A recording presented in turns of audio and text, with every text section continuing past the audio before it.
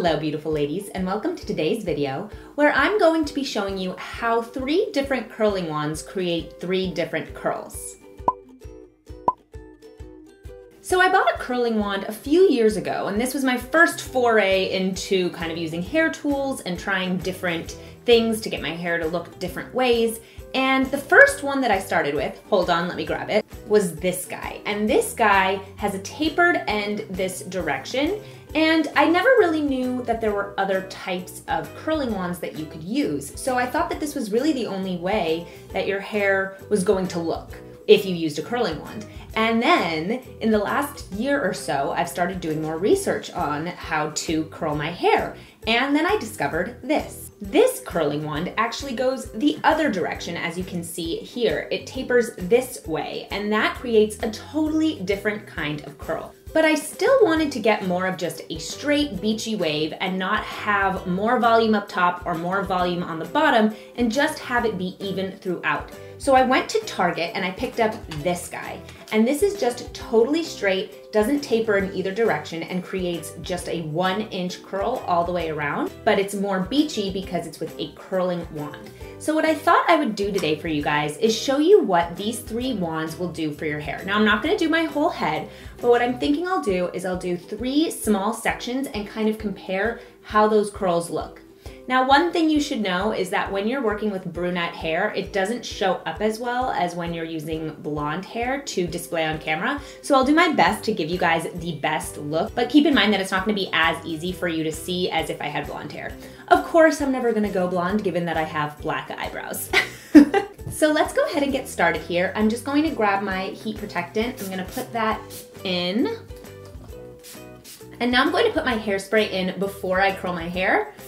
And then I'm just gonna brush it out just to give my hair a little bit of extra hold. So we're going to start off with your typical tapered wand. This is the Conair U-Curl, and I'm going to set this at 360 degrees Fahrenheit. And I am personally one who always favors safety, so I'm going to use the curling wand glove that it comes with that protects your hand from the heat. I'm just going to use small sections. This is heated up, so I'm just going to curl this away from my face. Hold for a couple of seconds. And release.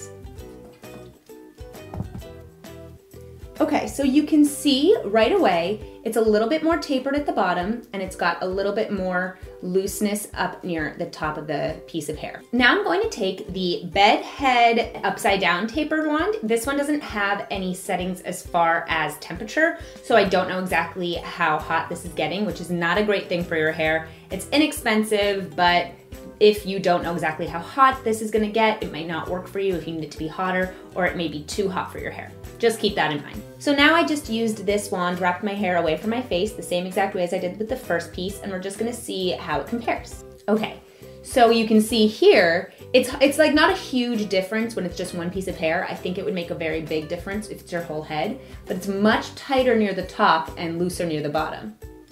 So you can see this one is looser at the top and tighter at the bottom. Now let's try just even all the way. Next up, we've got this Remington 1-inch curling wand, and I'm just gonna turn this on, and I'm gonna set it to 360 like I did with the other 2. We're just gonna let that heat up. And now we're just gonna do the same thing.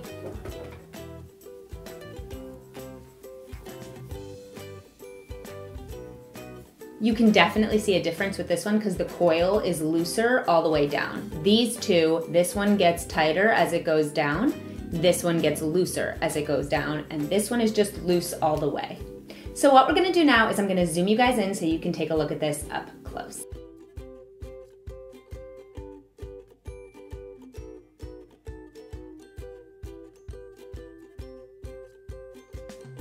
Now I'm gonna go ahead and curl my whole head, and let's see if you can guess which one of these I've used. So I finished curling my hair, and I'm wondering which curling wand you think that I used. If you guessed this one, then you are correct. So I curled my hair like this, so you get this tapered look. The curls are a little bit tighter on the bottom and looser on the top, but they're very tight, and you can see that they're going to fall over the next couple of days.